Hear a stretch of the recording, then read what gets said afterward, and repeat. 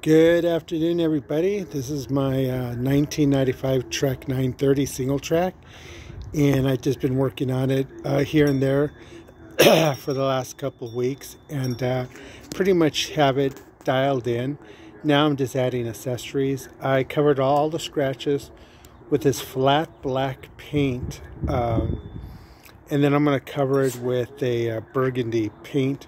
So basically the flat black is going to be my base, and the burgundy is going to be the color, just like the rest of the frame. But I'm taking my time on it, sanding the parts, because I don't want to strip down the bike.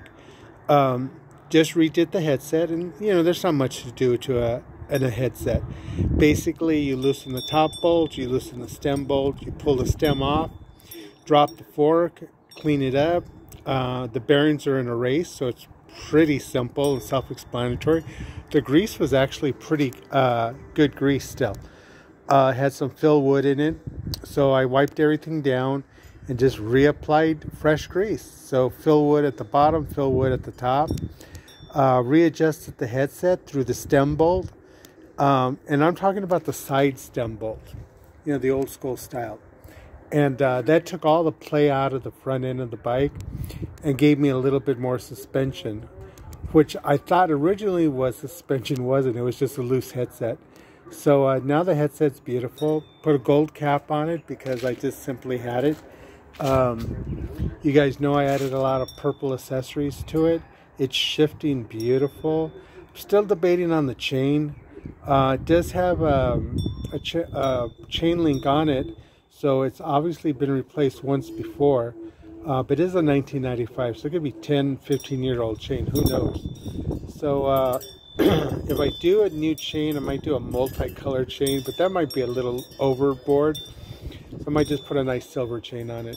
But right now, this bike is spinning beautiful. I love the geometry of this bike. The geometry is just so reminiscent of an old school cross-country bike.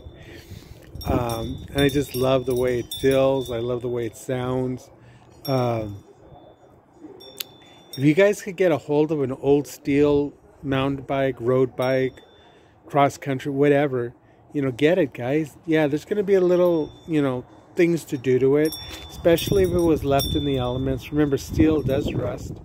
I got real lucky with this bike. It had scratches, but no rust, just scratches. So once you take care of the scratches and cover them up and sand them down, the rust doesn't spread, or what we call in the steel world, the cancer doesn't spread on the bikes. So that's key. Look at the welds. If the welds are true, then you got a good basis for a good bike. The canties are very easy to adjust. The gears are very easy to adjust. Bike's just in beautiful shape, guys. I'm really enjoying it. But what I most enjoy about it, I'll be honest, is just working on it.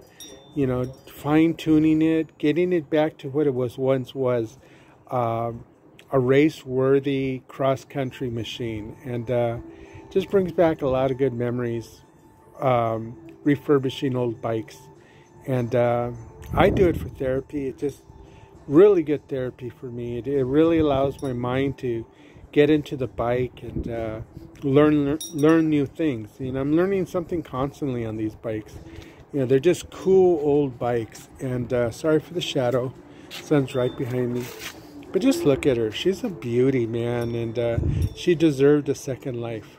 Okay, guys, if you have any questions or any comments, please leave them.